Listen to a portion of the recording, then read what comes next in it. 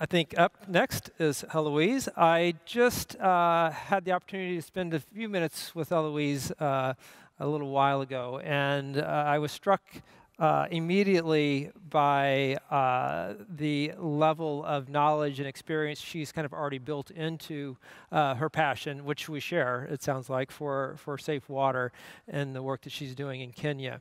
And that was very striking to me to see. I think there's far more wisdom in some of the things that you were talking to me about than I ever had at your age, for sure. So you're on a really good track.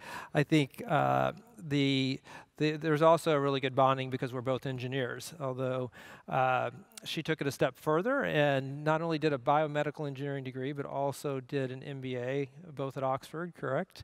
And then has immediately struck out for Kenya and is doing some work with water wells there. And I thought interesting, blending some technology and data into monitoring the level of groundwater, which is going to be absolutely critical for the planet going forward as we see groundwater depletion lots of places around the world. So I think you're going to give us a little bit more insight on that right now, right, Heloise? Thanks.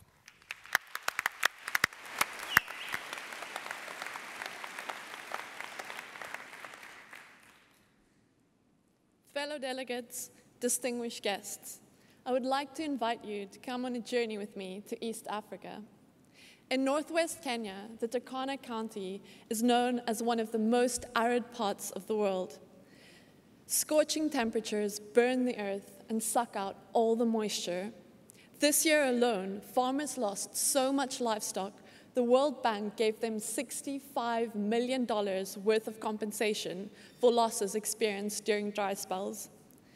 More than 1.6 million people in arid and semi-arid parts of Kenya are plagued by famine, thirst, and poverty. But hope was not lost for the Turkana tribe. In 2013, just a few meters below their feet, a geological survey team found water flowing in an aquifer large enough to sustain the entire country's 41 million people for the next 70 years. But what happens then? If people start digging wells without proper management, it's very much like driving a car without knowing how much fuel you have left in the tank. It's difficult to measure what we can't see, and it's near impossible to manage what we don't measure. This is why our small team at Oxford developed a smart pump monitoring system using the near 100,000 hand pumps across East Africa to measure, monitor, and manage shallow groundwater. By retrofitting a simple and inexpensive device in a standard pump handle, we're able to proactively monitor the condition of a pump and thereby ensure that millions of people can have access to a reliable water source. The hand pump remains the most reliable and robust method to access groundwater, making it the cornerstone of rural water supply in sub-Saharan Africa and South Asia. However, only 2/3 of these pumps work at any given time and often can remain broken for up to 27 days. A single broken hand pump forces nearly 1,000 people from remote villages to walk between 5 and 20 kilometers to the nearest fresh water source. The alternative? To drink contaminated water. This leaves communities vulnerable to the many waterborne diseases that is associated with sharing wells and surface water with livestock and other animals.